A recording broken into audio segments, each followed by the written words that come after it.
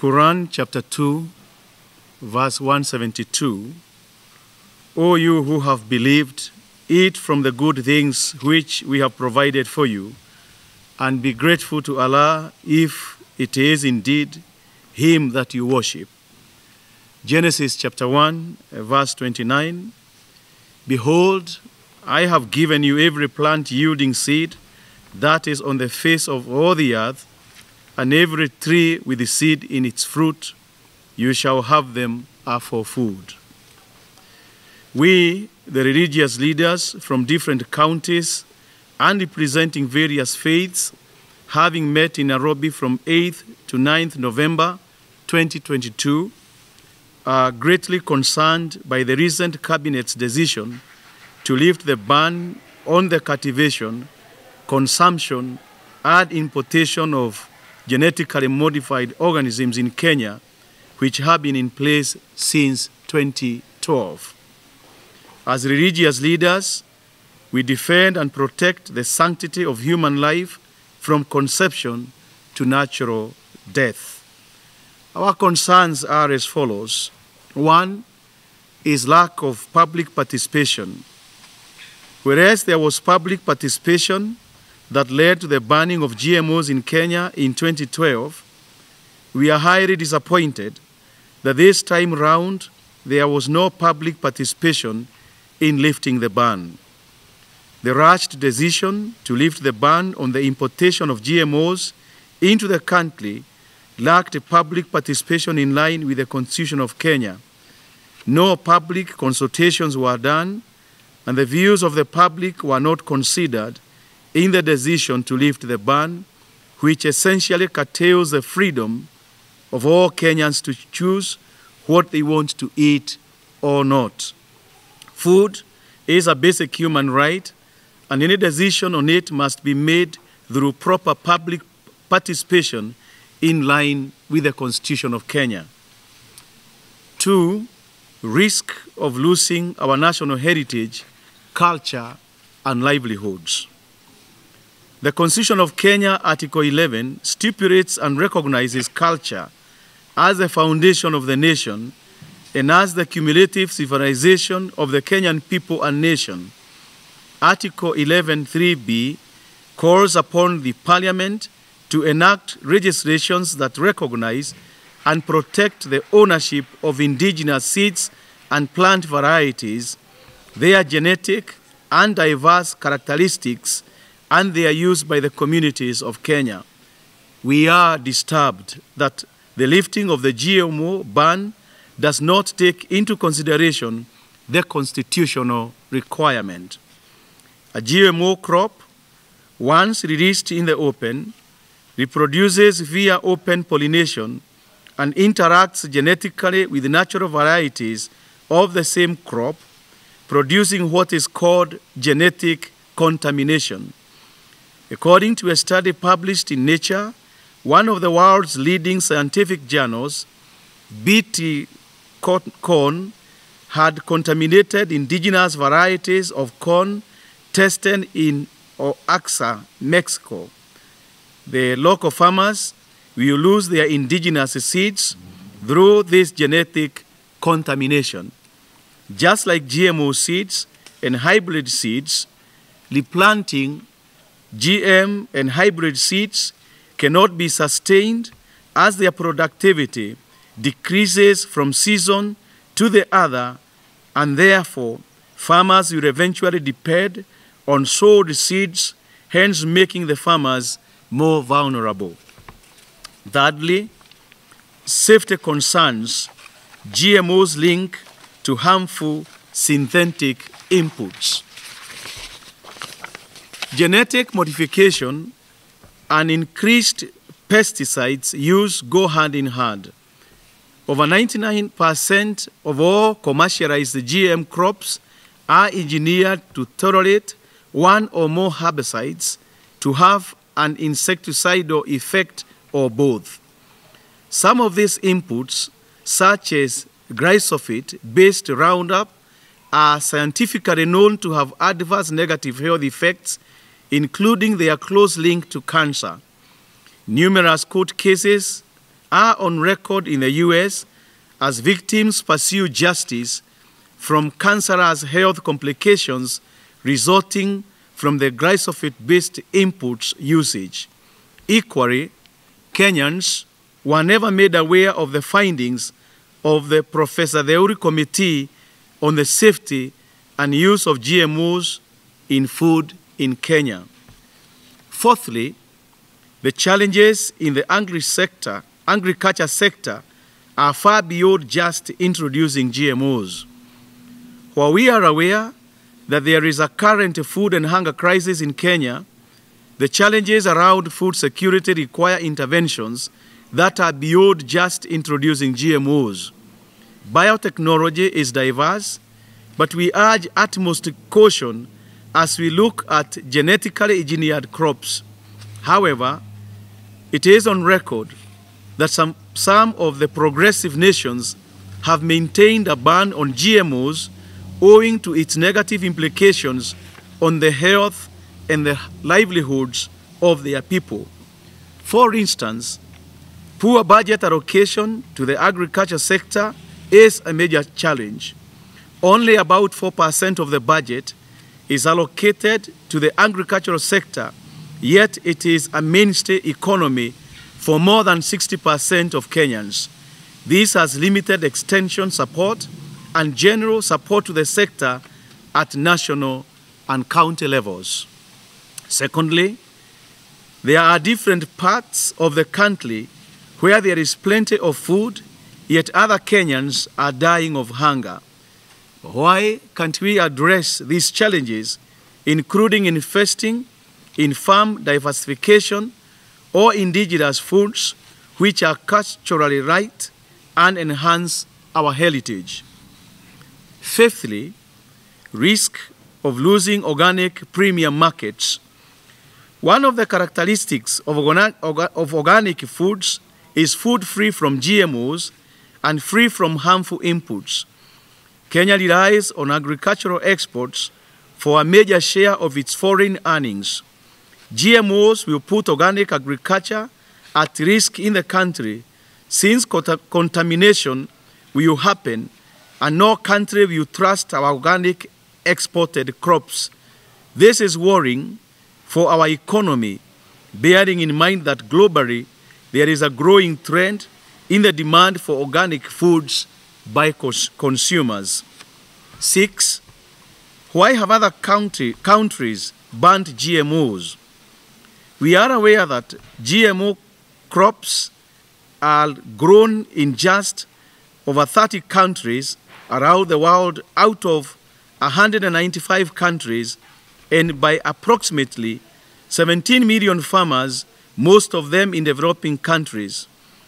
GMO crops are banned in nearly 40 countries, more than those growing the GMOs, including the following: in Europe, France, Germany, Austria, Greece, Hungary, Netherlands, Latvia, Lithuania, Luxembourg, Bulgaria, Poland, Denmark, Malta, Slovenia, Italy, and Croatia.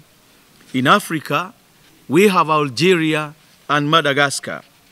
In Asia, we have Turkey, Kyrgyzstan, Bhutan, and Saudi Arabia, while in the Americas, we have Belize, Ecuador, Peru, and Venezuela. We may ask, why have these countries banned GMOs? Is there something they know that we do not know?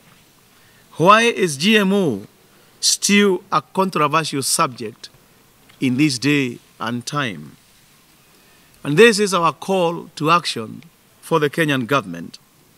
We urge that the ban be immediately reinstated and an inclusive public participatory process be instituted to look into long-term and sustainable solutions to issues affecting food insecurity and agricultural productivity in the country. Second, make public the Professor Uhuru Committee report and create public awareness on the safety of GMOs rather than pronouncing GMO concerns as myths.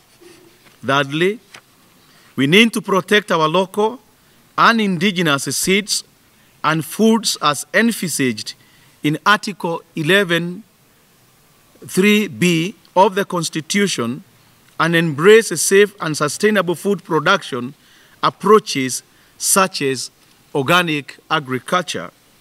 Fourthly, increase budgetary allocations to the agricultural sector, while at the same time addressing the root causes of food insecurity in Kenya.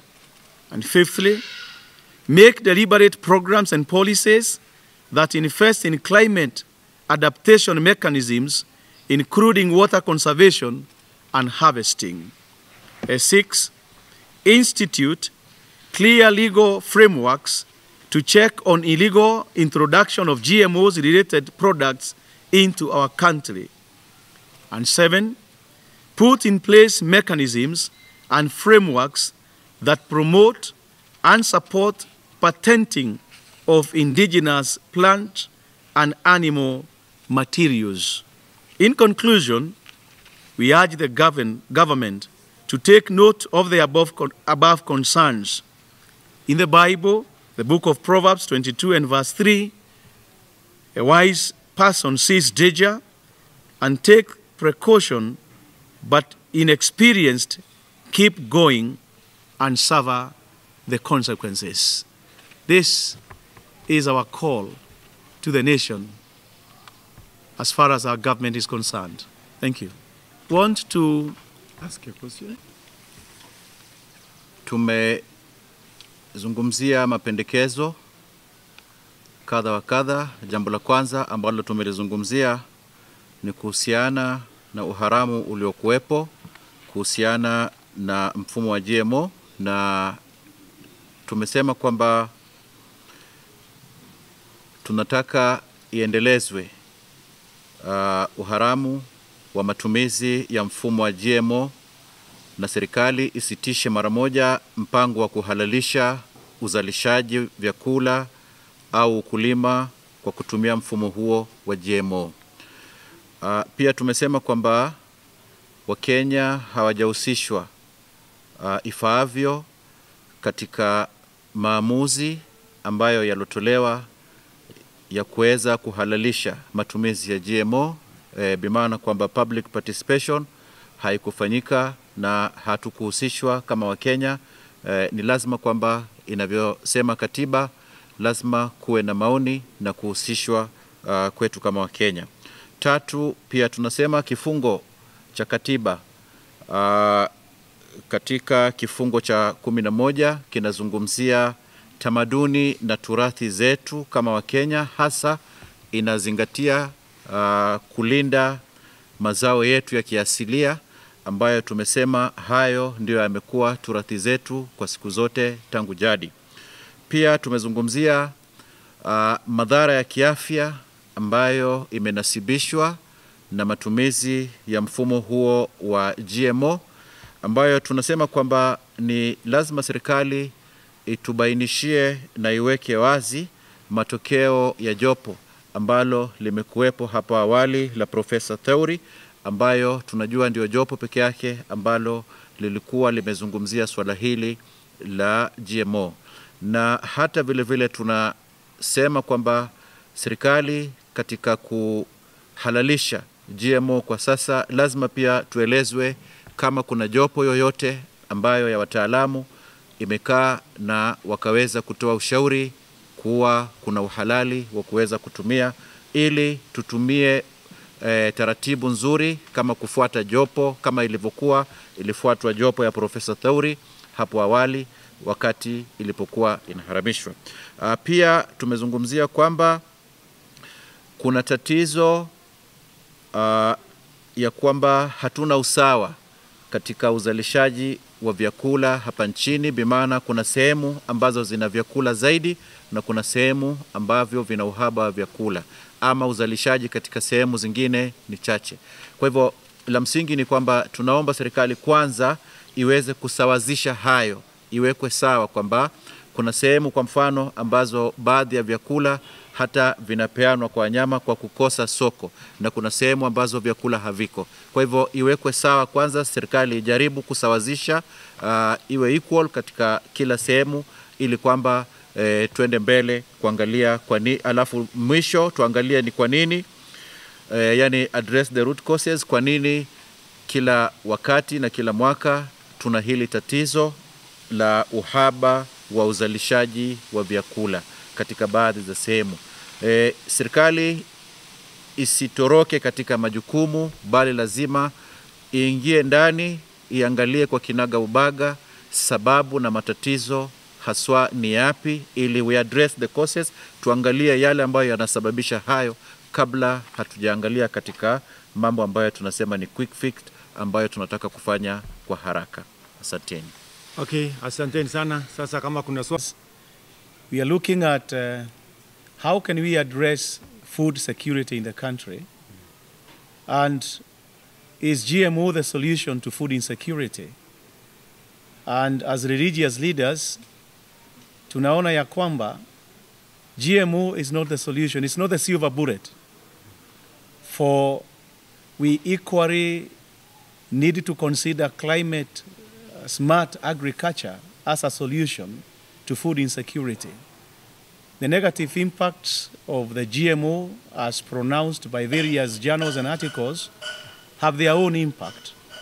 Yet the food insecurity also provide a way in which nations may be driven to look into GMOs as a solution to food insecurity. So it's not a case of losers and winners, but how can the Kenyan government protect the Kenyan citizenry against the adverse effects of GMO products, and at the same time provide mechanisms for clarity in understanding the effects of the GMOs, and also a call, what are the findings of Professor Uhuri's committee on the GMOs, even as pronouncements are being made in regard to the legalization of GMOs. So it's not about losers and winners, it's the safety of Kenyans, and a call to reflect on climate, safe agriculture as the solution to food insecurity.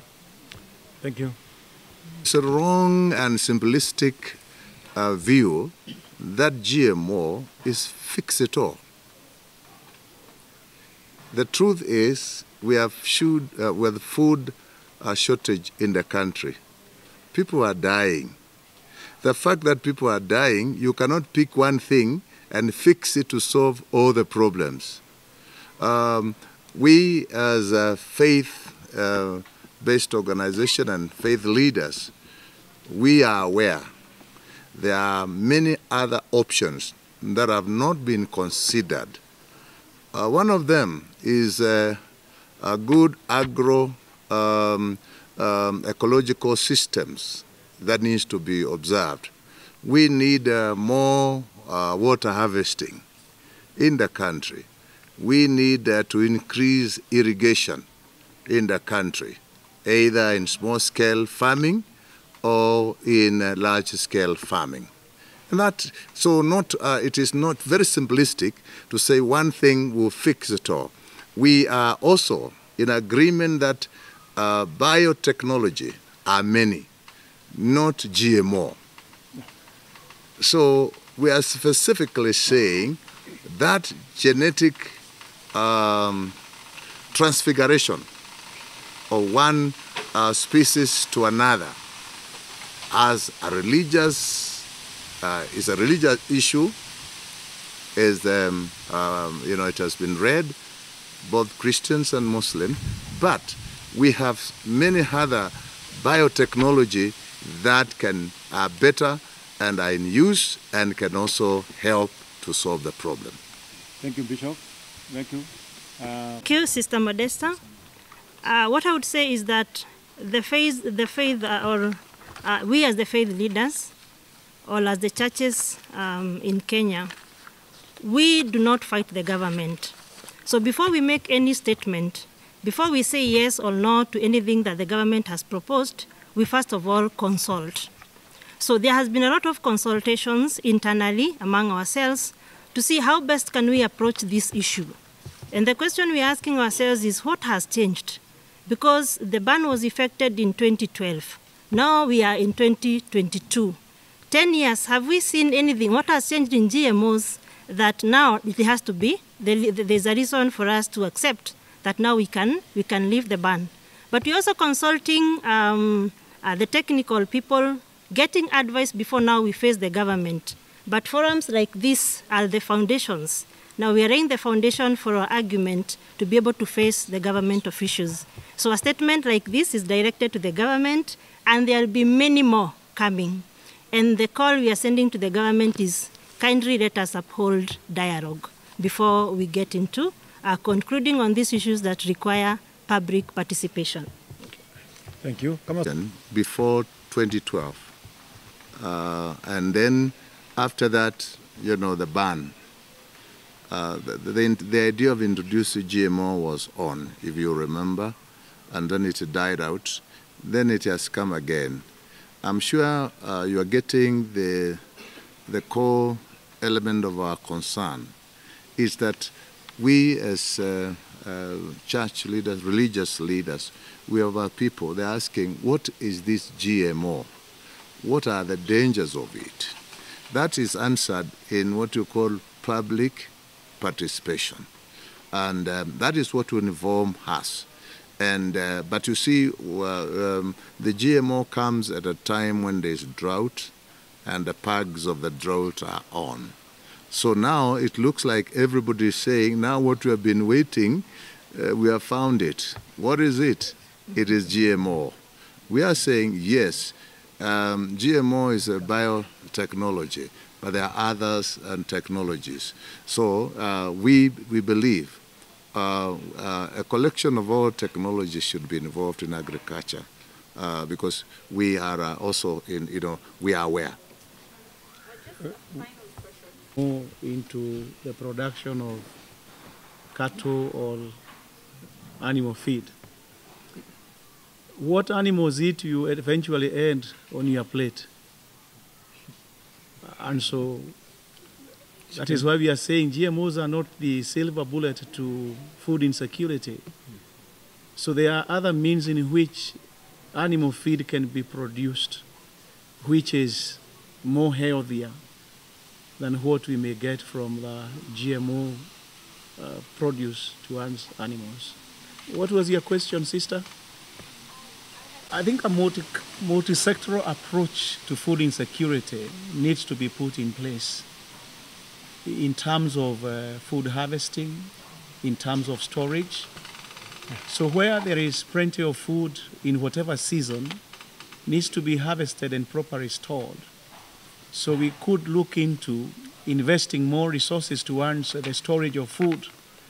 We have cabbages where there is plenty of rain. We have potatoes, but yet we cannot be able to take such food to other parts of the country which are hit by sun.